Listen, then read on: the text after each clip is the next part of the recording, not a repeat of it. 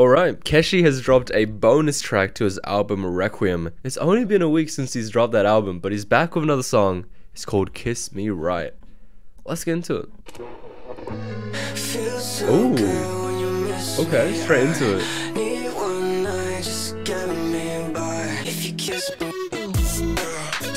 Ooh. I'm getting a little hyperpop.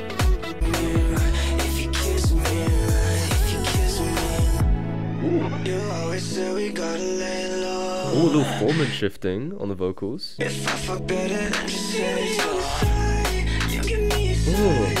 Whoa.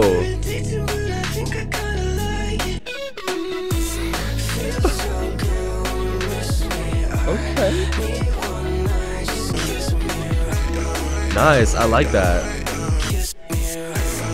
I like that as well.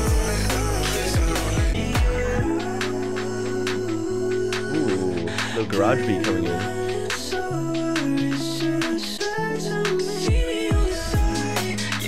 Oh.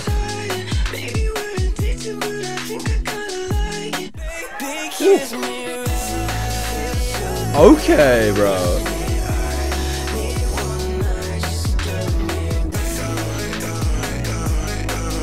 I really like that.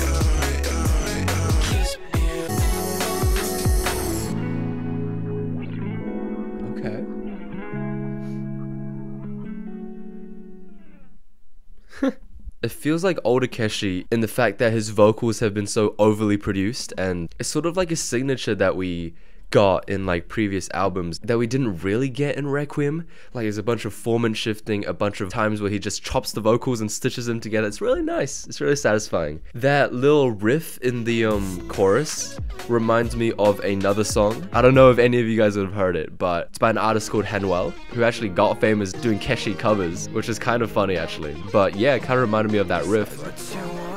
And I get it now, because I've seen online a lot of people were like, please release Kiss Me Right. And I had no idea what the song was. I never heard it before until today. And I can see why people are hyped. And to its core, if you strip back all that production, it's a really wholesome love song, which, yeah, it's just cool vibes around everywhere.